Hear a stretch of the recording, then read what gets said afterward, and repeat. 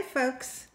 After my last Easy Press video, I received several messages asking if I can show how I made this ironing board. It's made with fabric, a cutting board that I had in the pantry, and some cotton batting and hot glue. You can make it also with staples. I also used heat and bond on a fabric to close up the back. This one, I went out looking for a smaller one, and the only one that I could find unfortunately had round corners, which I'm not crazy about. It's not as nice finish on the back, but it's functional. It turned out great. So if you'd like to see how I make these, keep watching. So I'll start by showing you what I'm using to cover my cutting board. I wanted a smaller one, and the only one I found, 9x12, had these cutouts for the handles, but no matter because they're going to be well covered with batting and fabric. I'll just make sure they're on the bottom so they're not in the way when I want to press something. My board is 9x12. This is an 8x11 piece of fabric that I'm going to use on the back to finish it, to close it and hide the construction. I've added heat and bond to it so that I can just press it right across the entire back. I've cut this piece of fabric for the outside. For my 9x12 board, I've cut it 14x18, so I have a good fold over to the back. And I've cut two pieces of cotton batting. I've cut them 13x17, so they're a little shorter than the fabric when I fold them over. I've used two pieces. I saw that someone mentioned they just covered a board with fabric and they ironed right on that, but if you take even your cold iron and try rubbing it on a piece of fabric on a hard surface or on a surface that has batting, you're going to see a big difference in the way it feels to press. So I actually use two pieces of natural cotton batting. You can also use something like Insulbrite that's heat resistant. I imagine that would work well, but I have lots of cotton batting, so I use that. So let's go ahead and get started. The first thing, oh, and you need hot glue. I think I mentioned that in the beginning. So the first thing I'm going to do is add my batting layers. I'm going to start with my corners. The corners on this are round. If you have a cutting board or a piece of wood that has square corners, you might want to do this a little differently. But for round corners, I find this works well. You want to be very careful with your glue gun. I've burnt myself many times with my glue guns, and it's not funny.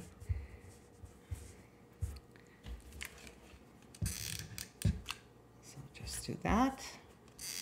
Get all my corners folded up.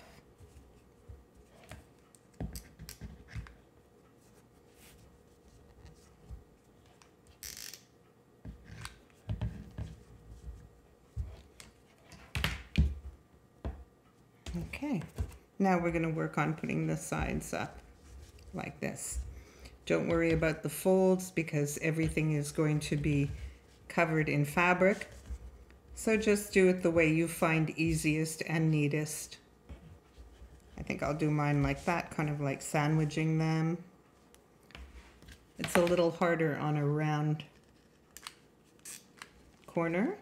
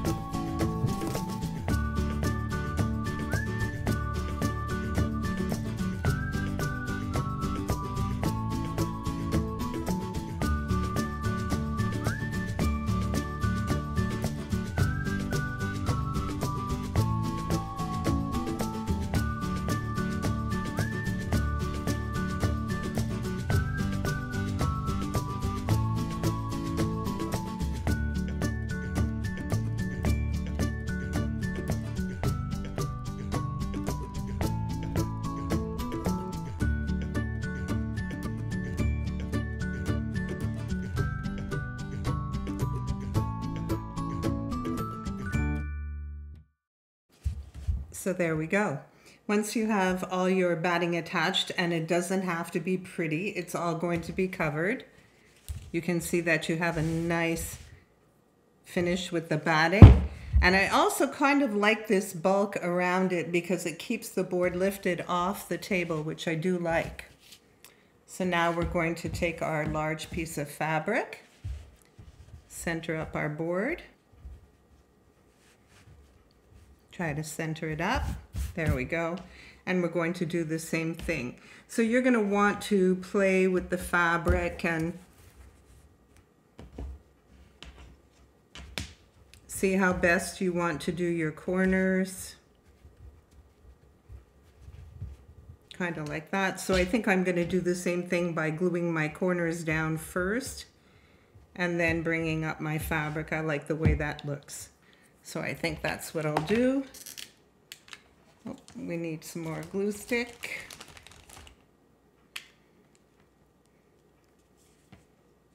So I'll just go ahead and start with these corners again, making sure to get some glue on the board itself because the fabric passes over the batting. And again, you want to be careful not to burn your fingers. Make sure that fits well. I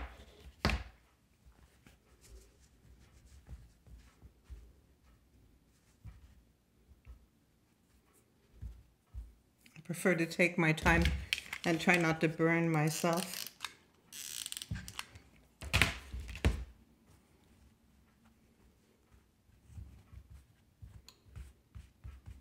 There we go. On another corner.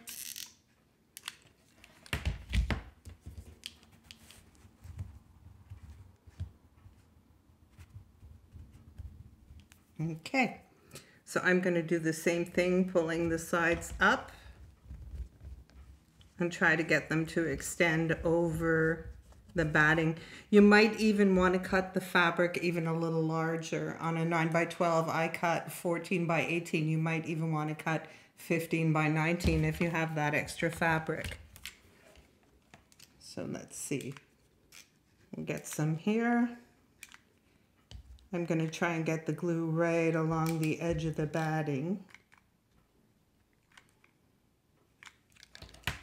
Like that.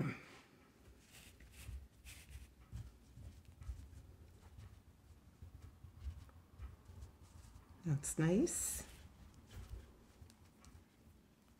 I'm not a big fan of these round corners, but that's what I have to work with.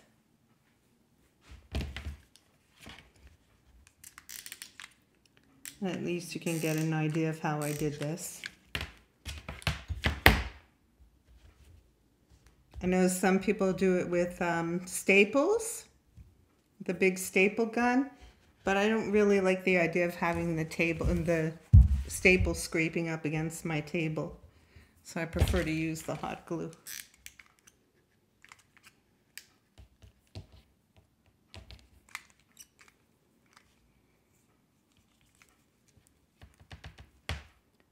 We need another glue stick.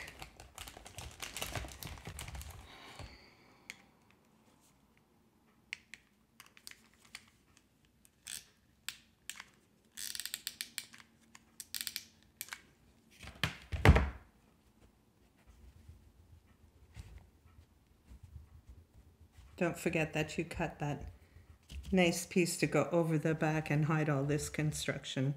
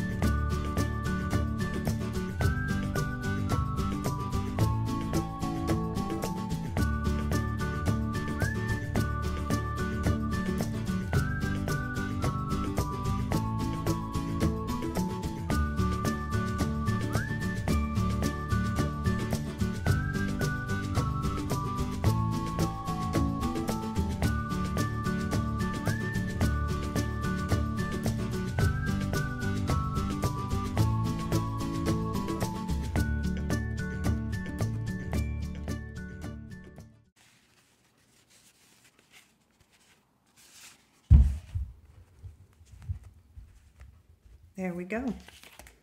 And now we're going to cover this and hide all the construction in the back. Finish with our hot glue. I'll just peel this away.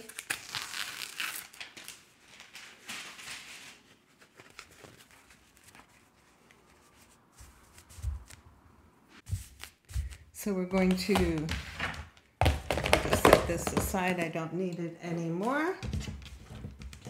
So we're just going to take our hot iron and press. And I've covered this entire piece for the back with heat and bond. So I'm going to adhere it to the entire back to hide the construction and hide the wood board.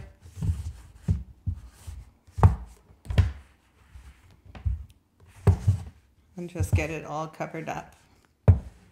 I would much rather have had a wood board with a square corner, but unfortunately I only found one with a round corner. But it'll work fine.